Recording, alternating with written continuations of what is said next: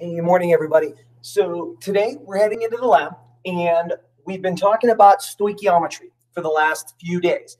And the two types of calculations we've done are what I call regular stoichiometry, where we start with some amount of a substance, and we're converting it into some new substance. And we've learned all the steps to that. Those are bracket problems, but we have to write an equation that links those two things together. And then we advanced into, now that we know how much we're supposed to get from that calculation, when we go back into the lab and actually conduct the experiment, we can determine how much we really got. And that opened up the gateway to calculating what we call percent yield. Right, so this lab incorporates both. Right, so I call it the stoichiometry lab, but it's as much a percent yield lab as it is a plain Stoich lab. Right, so when we go and do this experiment, there's two goals we're trying to accomplish. Goal number one is we want to determine which iron ion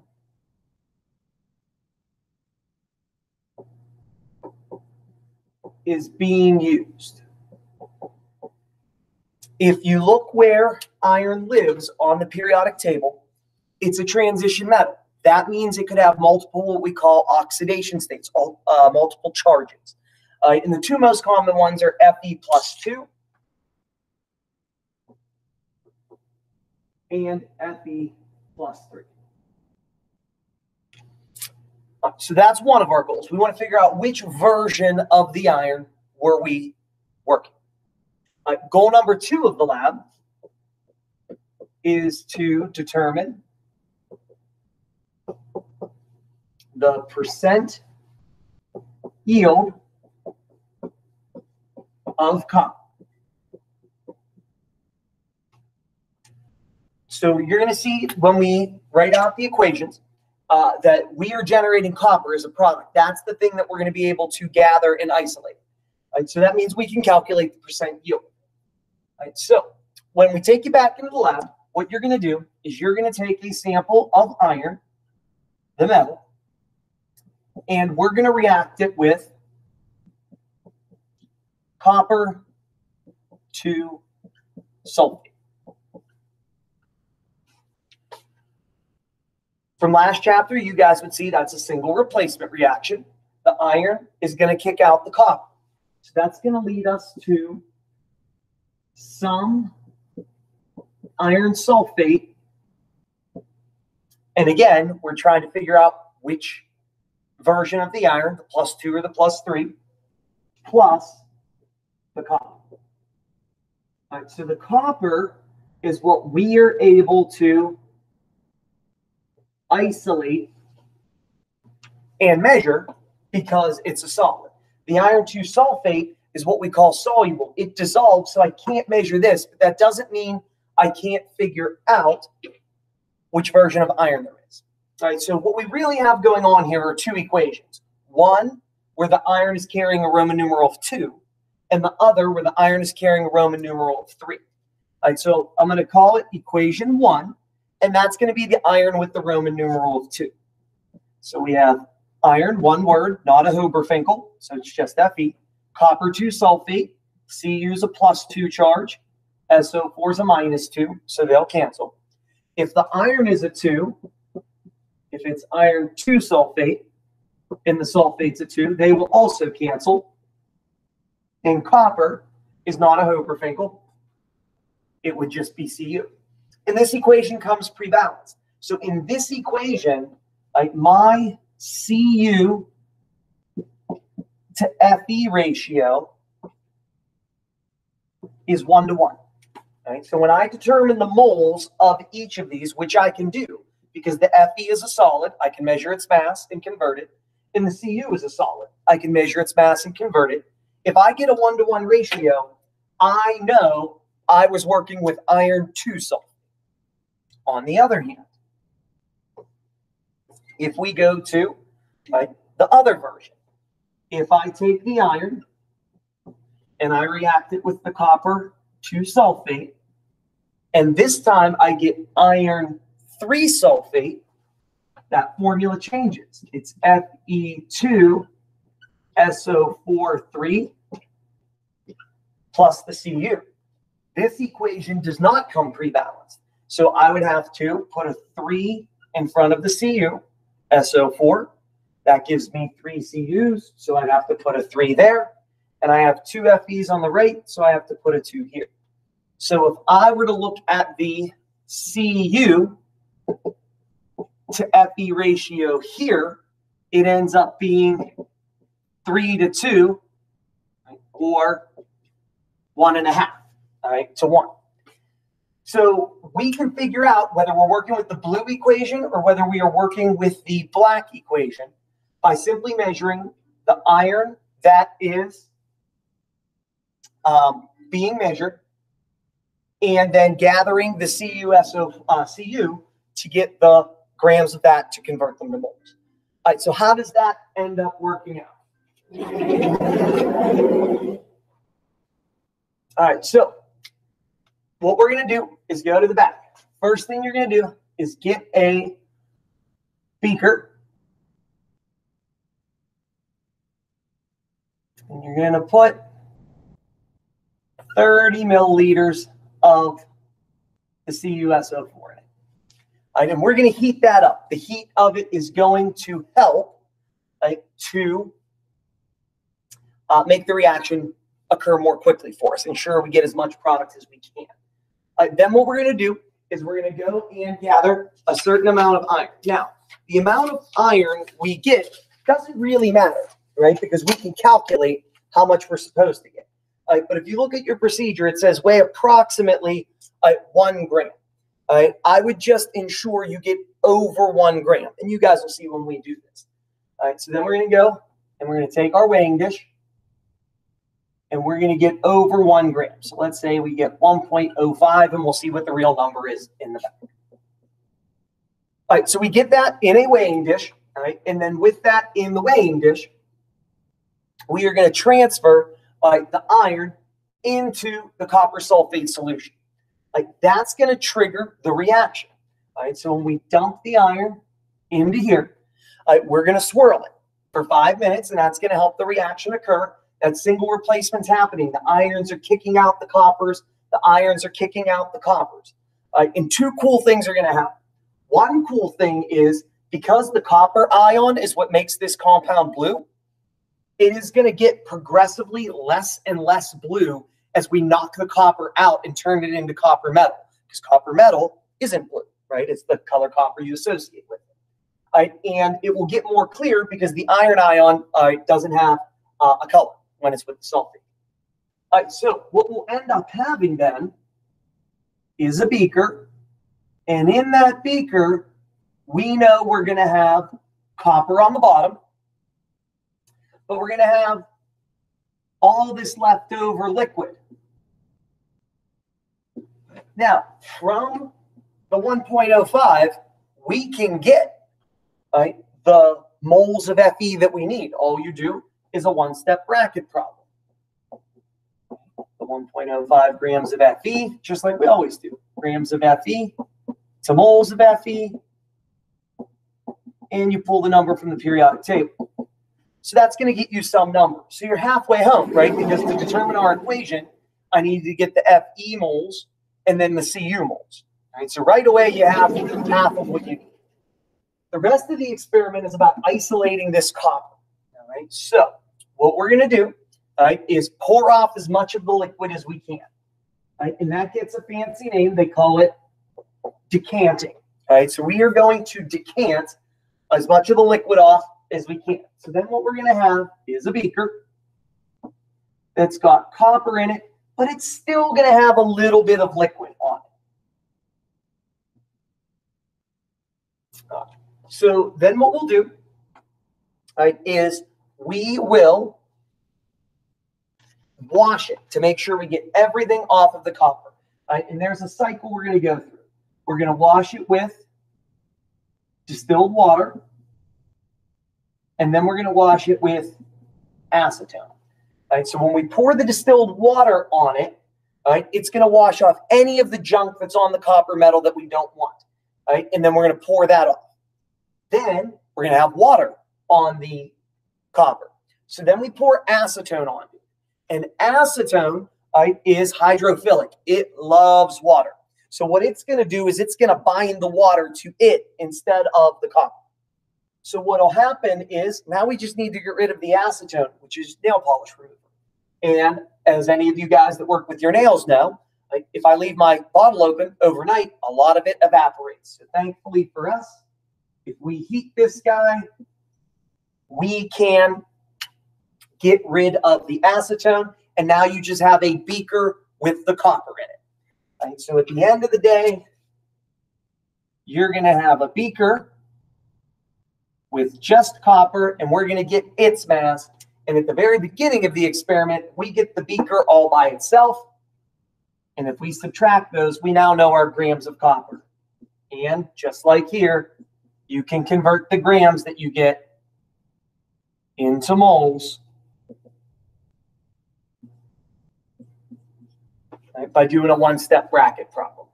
Right, now that you have these two numbers, you can see, is it a 1-to-1 ratio? Blue equation. Or is it a 3-to-2 or 1.5-to-1 ratio if I divide them? Then it's the black equation. All right, so let me take you to the back and show you how this is going to work.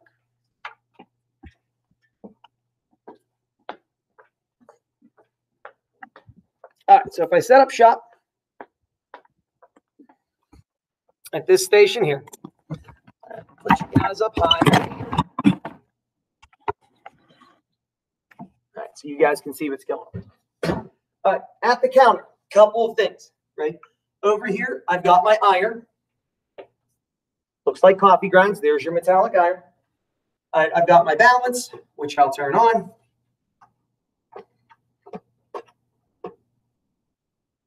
I've got my hot plate, which is already going. And then over here in the middle, I've got my blue copper 2 sulfate. And I've got my acetone for washing. All right, so if we're following the procedure, I'm going to grab that in my goggles. You guys can see what we're going to do step by step.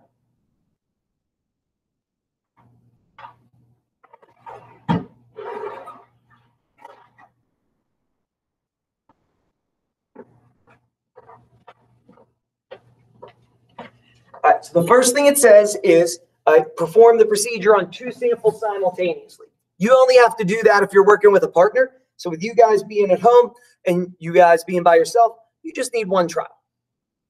So then it says weigh a clean, dry 100 or 250 milliliter beakers. So I'm going to go in your drawer and I'm going to get out the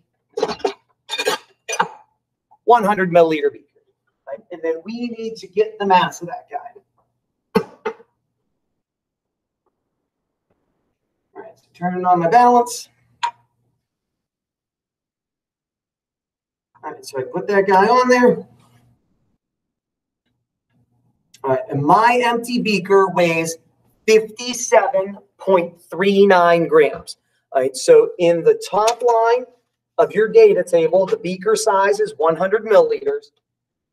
And then the mass of the empty beaker, all right, is 57.39 for your second line. All right, then what we're supposed to do is we are supposed to add approximately 1 gram of iron powder. So I'm going to take my beaker off the balance. I'm going to take an empty weighing dish. Right, I'm going to put the weighing dish on the balance.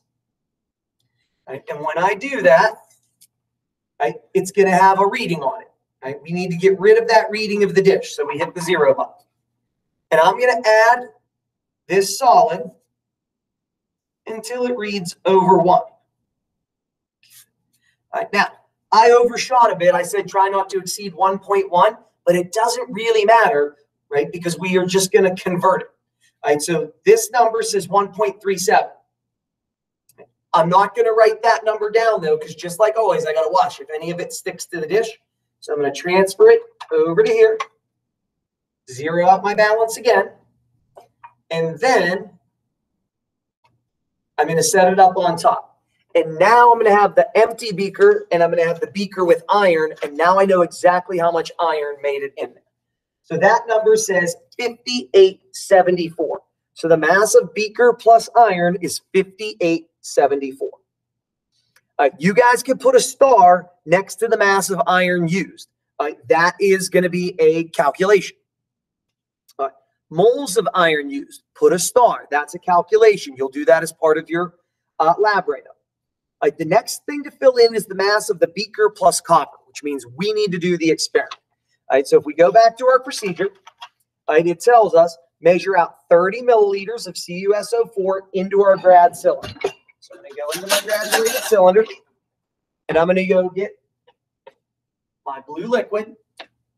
All right, now I'm going to pour 30 milliliters of it in.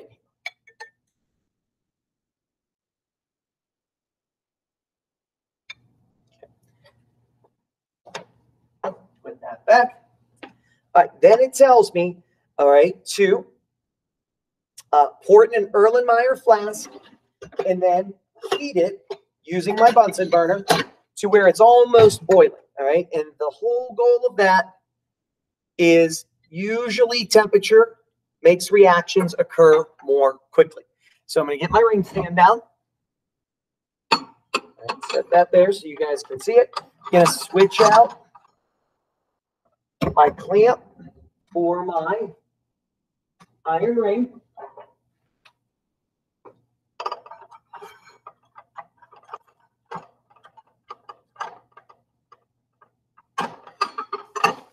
And then, right, check my gas. Looks like we're doing good there.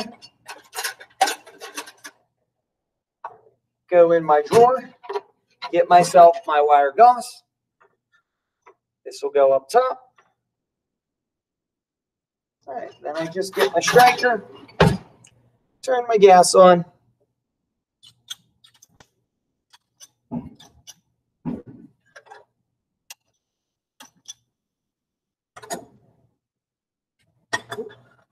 Give it a second, just a little bit of air in the gas line.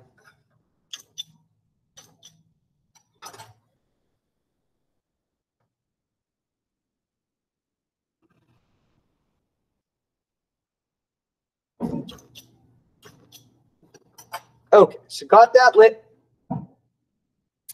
Heating that guy up. All right, so we're going to let that heat. And just like when you guys are boiling noodles at home, you know when something's about to boil, all right, when there's bubbles, but it's not like rolling, right? You get those little bubbles, okay?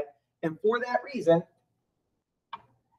I have these hot hands here, because once I get this glass hot, I'm going to have to pour it into my iron, right? And I don't want to hold it with my hands. Okay, so there we go. Okay, I can lower that down just a bit.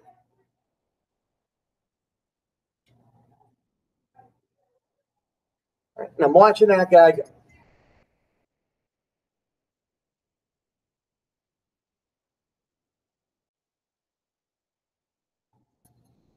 While you're waiting for this to heat, what I would do is I would do the subtraction to get my grams of iron, and I would do my one-step bracket problem to get my moles of iron. You can start getting some of your post-lab calculations out of the way.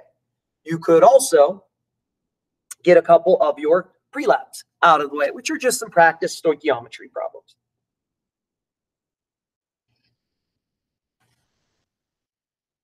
All right, so this guy's taking on the heat.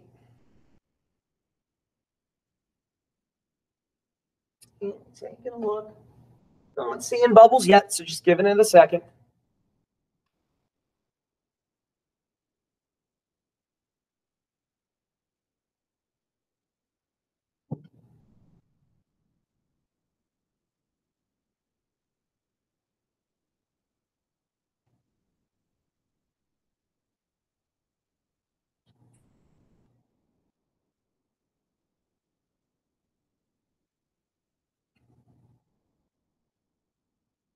All right, so I'm starting to see those flickers of bubbles, which means this guy is ready. So I'm going to pick him up with my hot hands, and I'm going to transfer him into my beaker that has my iron. So what I did was I just initiated this reaction.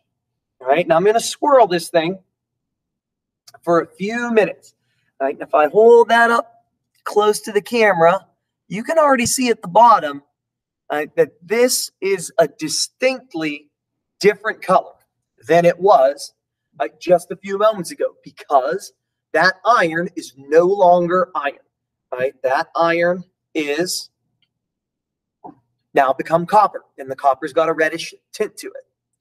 All right, so I'm going to swirl this guy. What else you're going to see is this is not nearly as blue as it used to be, because what's happening is we are taking the copper out of the liquid, which is why it's getting less and less and less blue. All right, so I'm going to keep swirling that. The whole goal is to not let any of the solid be stuck to the glass and make sure the liquid has the ability to get to all.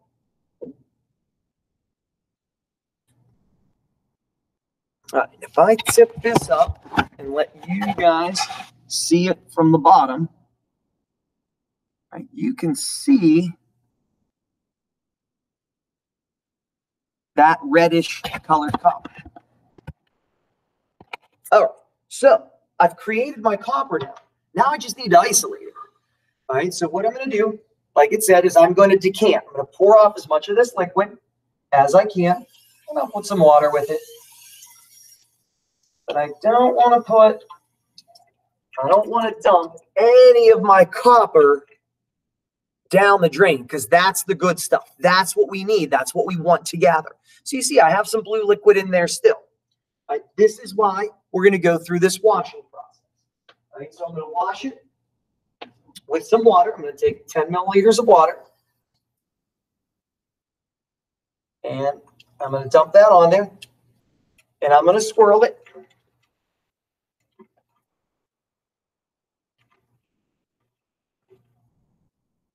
All right, and I'm going to decant. And what I'm doing is pouring off any of the junk ions and some of that copper that's still left on there. And I'm going to do the same thing again. I'm going to wash it twice with water.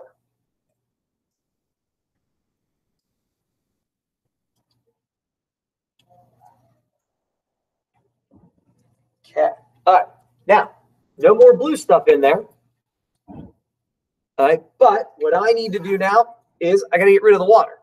So to do that, like I said earlier, I'm going to put some acetone on it. And then with the acetone,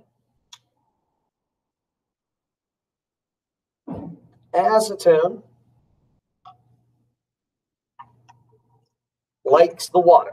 Okay? You always want to keep your acetone capped so it doesn't evaporate away. All right, so I'm going to swirl it.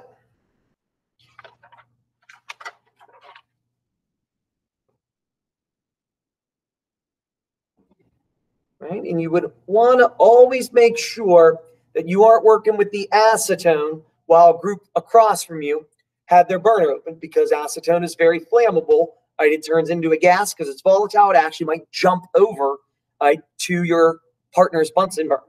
Right, so in class, I have a station in the middle away from all our burners, just in case somebody broke a piece of glass and had to start over. All right, to get rid of the acetone. All right, now the acetone's got a disposal in the center with the heavy waste. So we'll dump that there. All right, if there's a little tiny bit left, it can go. All right, so we do that twice, and now I need to get rid of the acetone. All right, so to do that, I'm going to put it on low heat. I take it over here, and I put it on my hot plate.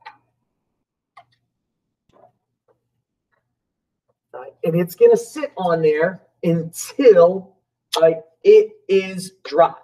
Right, and a lot of times what you want to do is poke at it with your stir rod, because if there is acetone that's turning into a gas underneath like a clump, what happens is it like pops, right? And we don't want that to happen. So you're just gonna make sure that's not happening. And then we're going to heat this guy. Right, until it's dry. All right, and you want to try to make sure you get all that copper off of your rod, and you're starting to see why do I not get 100% yield? Because inevitably, yeah, I might have a speck or two of copper on my glass stir rod, right? And that's going to decrease my percent yield. All right, so that guy's going to heat, all right? And while he's heating, what we could be doing is tearing down our Bunsen burners, putting our wire gauze and our ring stands back to where they belong, rinsing out our grad cylinder, putting some things back, rinsing out our Erlenmeyer flask because all of these things are cool enough now to clean them. Okay, we'll put our stir rod back. All right, take this back to the center counter. Right, and then this guy's still heating. Now, we got to leave our hot hands out because that is still going to be a little bit warm. All right, but we would heat this guy, and you can see that it is a solid here on the bottom, and we've gotten it to be dry. We'd let that cool a bit because we don't want any hot air to be coming under our balance and lifting it because hot air rises, makes it artificially light. And once we get that thing to be cool, I move it up onto the balance to get our final mix. And that final number that you guys want to record for your beaker plus copper is 58.85. So right here, you're doing the 58.85. Now you can get your grams of copper, your moles, which should both have stars, and your moles of copper. You now have all the pieces you need to determine which equation you use. And now that you know how much copper you got at the end, and you can calculate how much you were supposed to get using the iron, you now can calculate your percent yield. All right, so obviously I'll be around for any questions that you guys have. Look forward to seeing you guys back very soon.